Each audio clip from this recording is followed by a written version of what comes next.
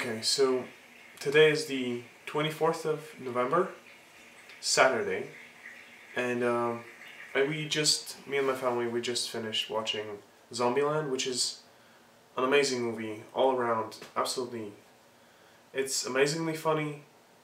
It's also thought-provoking on a certain level, and absolutely love it. I've seen it 4 times already, and I can't recommend it enough. But what I want to talk to you about today is what you were witness to last night, which is me winning my first tournament, my first FNM, Friday Night Magic. And as much as it prides me that I did it, and as much as it's kind of it serves as as a purpose to up to this point, all the times that I didn't finish well, or I failed, or I didn't win, kind of made me feel like Magic is very much like chess. You know, it's an intelligence game. So it kind of made me feel like I wasn't on par with the other people who I'm playing against intellectually, so I can win. You know, and it kind of bugged me. You know, and once you've done it, once you finish in a tournament first, it's freeing, you know, because from now on it's liberating. From now on, I'm not gonna be striving to be better than the others. I'm just gonna be having fun.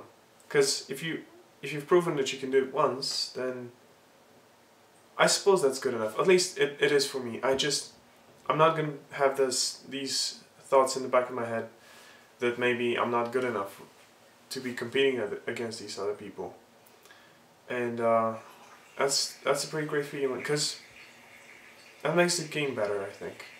Because I don't know if you noticed, but me personally, I wear my emotions on my sleeve. If I'm upset, it shows. If I'm happy, it probably shows. And like, you could probably tell, like the last game, the finals, I was trembling because I was so excited. And not only excited, I was nervous because I've never gotten to that point.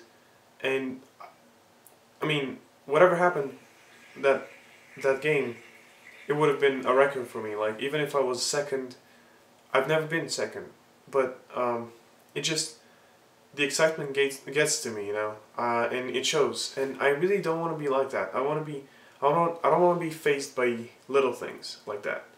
So I hope then that from now on it's not gonna get to me at that level.